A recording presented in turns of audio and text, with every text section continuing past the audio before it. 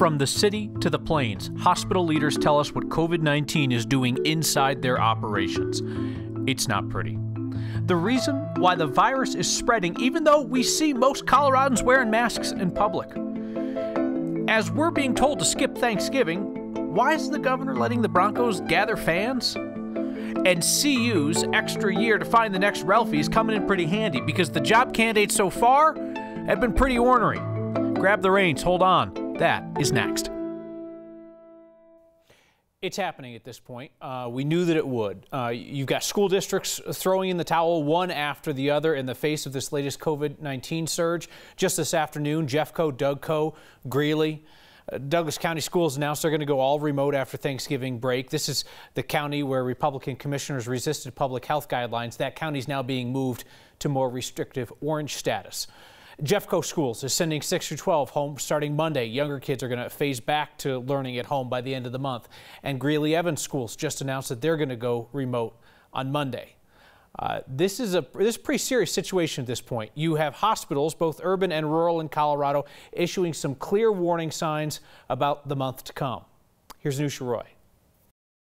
I'm quite frankly frightened about the next month or so. As of this afternoon, Denver Health was very close to their traditional capacity. Now we're full with non-COVID patients, and then we've had to add to that a number of COVID patients. We've taken some beds that used to be for regular medical surgical care in a regular adult bed and converted those to ICU. It's also been challenging for the hospital to find more people to take care of patients because of cases across the country. So there aren't as many nurses available to step up and come do shifts. And quite honestly, I think we've taxed our current staff a lot. From Denver, we go to Lincoln Health in Hugo, Colorado. We stayed in touch with them throughout the pandemic, and they are in a stressful ebb and flow. Probably 8 or 9 that tested positive, and they were key people. Those staff members have been coming back, and while the hospital has room today, there's about 100 more tests out, and again, Lincoln County, fairly small population. That's a lot for us. Overall, the Colorado Hospital Association said there is still capacity across the state, and many hospitals already had a plan in place from the spring to flip non-ICU units into ICU beds. And for Denver Health, it doesn't take long. There is no wait time. It's ready to go. The equipment is there. But this time around, improved treatment means there's a different trend. You're seeing more patients who have COVID that are being hospitalized, staying in the medical floor. So they're sick, and they're sick enough to be in the hospital, but they're not so sick that they're needing intensive care. We know some of you are going to ask about the alternative care sites. They are not open. We just checked in with the state 2 hours ago. It is important to keep this in mind. This is not about looking at 1 or 2 hospitals in Colorado. It's about looking at the system as a whole across the state. That is particularly important when it comes to transferring patients, let's say from a stressed hospital to a hospital with more capacity. A priority is going to be expanding capacity within hospitals. That is something Denver Health is working on. They've got plans for it. It's going to be contingent on having enough staff to keep up with the demand. Ultimately, Kyle, the state is hoping that those alternative care sites are going to be a last resort. Yep, because you still need staff, whether you're converting a regular bed to an ICU bed, you need ICU trained staff, you would need them someplace else. One thing that's been tough to pin down, Anusha, is these field hospitals or these alternative care sites. What are they going to be for? We've heard about them being like a step down for COVID patients in recovery. We've heard about them being for other issues, non-COVID related. Yeah, so there are 3, the convention center and 2 others in Pueblo and Westminster. And, you know, it is this evolving dynamic conversation. But if we get to the point that they're open, the state said at this point, the priority will be for recovering COVID patients. The sites in Pueblo and Westminster are also going to be set up to take in people from long-term care facilities. And the whole idea is to take the pressure off of the hospitals, free up beds there. And that is both for COVID and non-COVID patients, because people are still falling sick with other things as well. Sure. All right. Anusha, thank you very much. Hospitalizations are past our spring peak and continue to climb like a 14er. 1,183 patients currently, up 14 from yesterday. We were at 894 this time last week. Colorado's current test positivity rate is 12.4%. That indicates the virus is spreading faster than we can test for it and properly isolate people. Weekly positivity average is 11.7% and rising. Colorado just added a whopping 4,600 new cases of COVID-19 yesterday. We're doing a ton of testing. That's great. Still not enough to keep up. And wow, that case count. We're now averaging more than 3,600 new cases per day. So much for any hope of a plateau soon. I asked our point man on COVID coverage, Chris Van de Veen, if there's some way that Colorado is going to be able to avoid a statewide shutdown. Kyle, I'll put it this way. We're out of options here in the state of Colorado and most counties around the state. We've now entered the pretty please phase of this, where you're having counties, you're having state leaders saying, look, guys, you know what's coming if you don't start to do this at home. And they're finding that most of the spread is taking place inside small gatherings. So they're saying, really stop those small gatherings.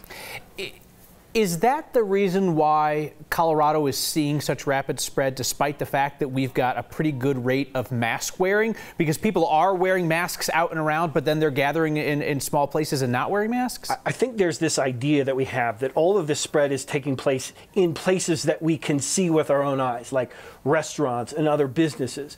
And the reality is, from public health officials, is that most of the spread is actually taking place inside places you don't see, in small gatherings inside homes where neighbors and families and other people who don't live together are getting together in small groups. And it's that rate of spread that's taking place inside those small groups that the state is now saying that is the primary concern, what we're seeing so much spread from right now.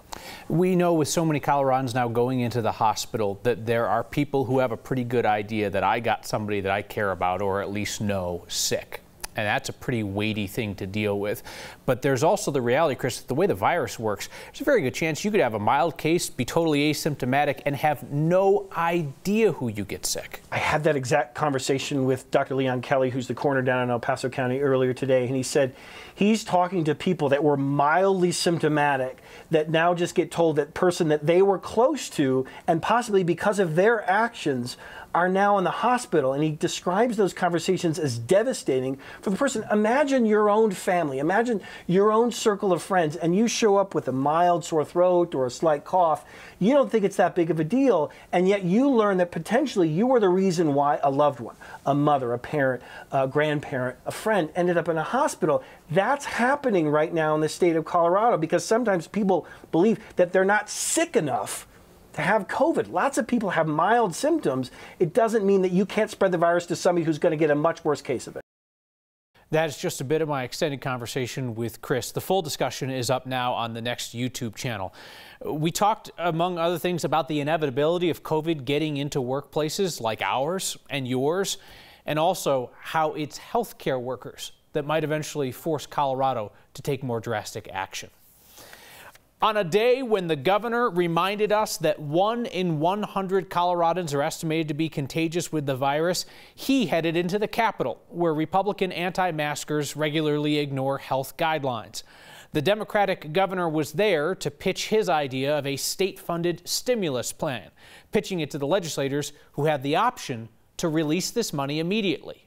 Politics guy Marshall Zellinger was also there. It's my money and I need it now. The economy can't wait for January. In a pitch to get more of your tax money back into your hands, it's your money. Use it when you need it. Democratic Governor Jared Polis and his budget director pitched their state-funded stimulus package to the 6 lawmakers who can release some of that money now before the legislature convenes in January. It needs to be spent quickly to maximize the benefit and leverage it over time. We went over some of the stimulus idea yesterday on Next. $105 million for restaurants. The governor has proposed allowing restaurants to keep the state's share of the sales tax for 4 months. That means they can keep 29 cents for every $10 spent. In a one-on-one interview after his pitch, the governor told me about grants he wants the state to pay for, $2,000 to $10,000, to help businesses struggling with capacity restrictions. That would include venues, bars, others that are either closed or under severe operating restrictions, to help them pay rent, if keep folks on board to the extent they're operating. He also wants to cover $4 million to pay for law enforcement body cameras.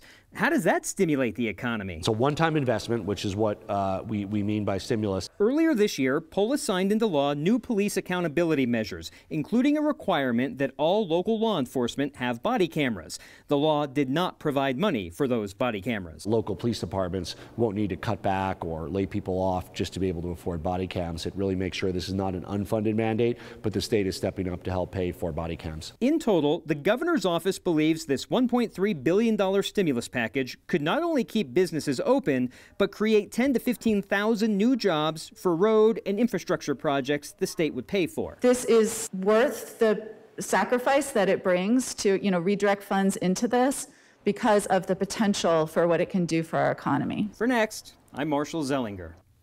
The part of the governor's plan for restaurant relief and rental assistance would need to sign off by the 6 budget committee lawmakers this month or next month. The majority of the governor's stimulus package has to wait until the legislature comes back in January. So you've been asking, if we all have to stay inside as much as we can and limit our contact with people, why exactly are thousands of fans still being let into Mile High on Sunday? We took your question direct to the governor. Ralphie must have known. She ran for the exit before this hot mess express of a year got rolling. There is still no replacement for her at CU for one very important reason. Next.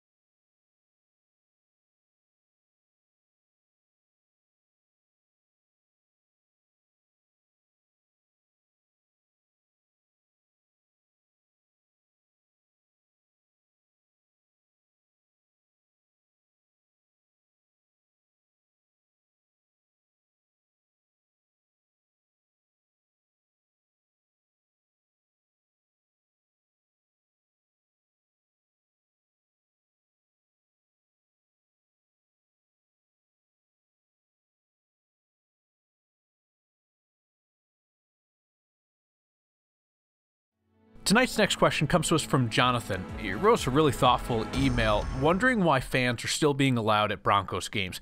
Jonathan points out, everyday Coloradans are being told by the state that we're not doing a good enough job at stopping the spread of the virus. We're the ones getting slapped with more restrictions. Meanwhile, Broncos insider Mike Klis reported today that Broncos have been approved to continue having 5,700 fans at home games for the foreseeable future. So what gives? We took Jonathan's next question right to the governor. At the game, very low transmission. Outdoors, spaced out. You're very unlikely to get it from other people or other parties. So it's kind of like going out to a restaurant. Biggest risk factor is if you're going with people from other households. If you're going with your family, with your household, family of 4, family of 2, family of 6, whatever it is, you're dining outside or spaced out inside, it's low to low medium risk. The bigger risk is if you're interacting with people from other households. Right now, 1 in 100 people are contagious with coronavirus in the Denver metro area. So let's hope that everybody who goes to the Broncos game is only going with folks in their household. I mean, here's the deal. A lot of you have asked about this. I think it's possible that allowing the Broncos to have pockets of fans can be squared with the science if you're telling people to go with their households. At the same time, it is a brutal look for Coloradans being told that they should not gather with people outside their household for something like Thanksgiving. So you ever find yourself in this pandemic wondering, what do we used to talk about? Well, a year ago today, we were talking about the abrupt retirement of a Colorado legend. Yesterday, CU made it seem like Ralphie's absence from football games at Folsom Field was a temporary situation. Then today, CU announced the retirement of Ralphie 5. It seems that Ralphie has been getting a little ornery, not responding to cues from her handlers. Temperament not ideal. Here I am today with the Quarren 20. Ralphie 5 sure got out while the getting was good, because this year the Buffs are playing a shortened Pac-12 schedule. Live mascots are banned from the football games because of virus protocols. And on top of that, Boulder County announced new health restrictions just today that bans in-person fans for the remaining 2 home games. So Ralphie 5 is off munching alfalfa somewhere, and Ralphie 6 has not yet been selected.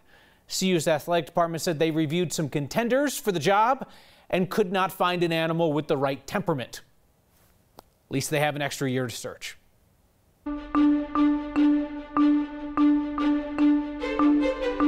Mountain snow, foothill wind, sunshine, and 40s in the city. We get a little bit of a break tomorrow with another weather maker on the way. Temperatures have been trending cooler than average, but that's going to change on Friday the 13th. We have another weather system approaching that will bring 4 to 7 inches of snow to the northern and central mountains, and southerly winds and southwest winds in the afternoon will push temperatures close to 60 in Denver. So tonight, fair skies and 20 degrees, lighter winds along the foothills. Tomorrow, upper 50s, lots of sunshine, a beautiful day. 20% chance of showers, a bit of wind on Saturday ahead of a nice warming trend. Temperatures in the upper 60s Tuesday, low 70s possible on Wednesday and Thursday. He waited anxiously to hear if his cabin had made it. He found a way to pass that stressful time. Hopefully this painting can heal a community that's been through such a terrible, terrible ordeal. His idea, next.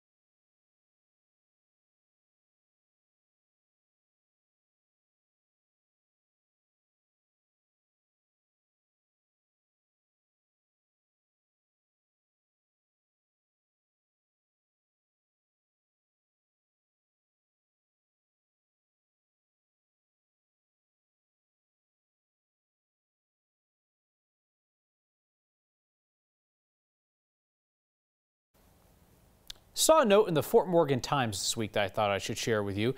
It was about money distributed to nonprofits out in rural Morgan County. Maybe you remember back in July, the Next audience raised about $44,000 for those nonprofits. COVID-19 really hit that county hard. The newspaper article mentioned that Next viewers provided about a third of the nonprofit funding that was given out by the United Way of Morgan County this year. A shout out to you guys in their newspaper. That's something you should be proud of. A guy named Christian Dorr felt like a lot of property owners in the Grand Lake area last month, just helpless. Waited for days to learn if his cabin near Columbine Lake was still standing. He found that painting was a good way to pass the time as the hours crept by with no news. So it turns out that Christian's cabin was okay. So was his painting. I believe that artwork has the properties of healing. My name is Christian Dorr and I am a fine artist. I've been painting for most of my life. So we have a cabin on Columbine Lake which is on the doorstep of Rocky Mountain National Park. So we were very close to the fire when it was raging through. My neighbor said to me, "Oh, you're heading out, you've heard then?" And I said, "Heard what?" He said, we're evacuating. So everybody was leaving. What happened was I got home and obviously we had the stressful experience of this fire raging through our community. And so instead of just constantly worrying about it, I got a canvas and I started pouring all my emotions onto the canvas. And I ended up creating this painting here that you can see behind me, which is called Native Healer. And I thought what a wonderful thing it would be to donate this painting to an auction, to start an auction and give back to this community which has been so very important to me as an artist. I would love to try and meet our goal, and 100% of this will go to those people that have lost their homes and are going through this terrible time. Hopefully this painting can heal a community that's been through such a terrible ordeal. Christian, who lives in Centennial, shared that story through the lens of our photojournalist Corky Scholl. Christian says he's going to split the money raised between the Columbine Lake Fire Fund and the Grand County Wildfire Emergency Fund. The auction ends on Sunday. We'll put a link to it in this story on the next section of 9news.com. It's the most Colorado thing we saw today. It might require looking twice. That and your feedback next.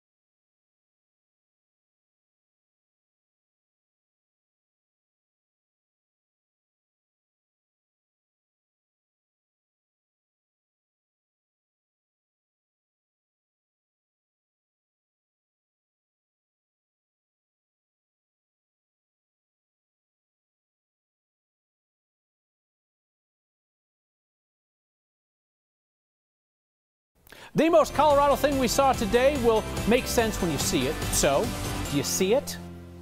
Do you see it? Narissa from Longmont took this photo at Barr Lake State Park a few weeks ago. Yeah, that is totally Colorado state flag and logo right there in the middle. What does our state look like to you? Email your photos to next@9news.com or tweet them using the hashtag HeyNext. A couple of teachers tonight, Tracy and Meredith among them, wrote in to take issue with the fact that I said that schools were giving up on in-person learning. That's totally fair. Nobody's giving up on anything. People are making smart choices to keep kids and staff members safe. Should have used a different phrase there. Jim writes in to say, for all that you guys have said about wearing masks, why weren't you and Chris Vanderveen wearing masks during your segment? Jim, I was alone in this studio. Chris was alone in another part of our building, and anytime we move around, we've got these on. Quit the trolling, dude.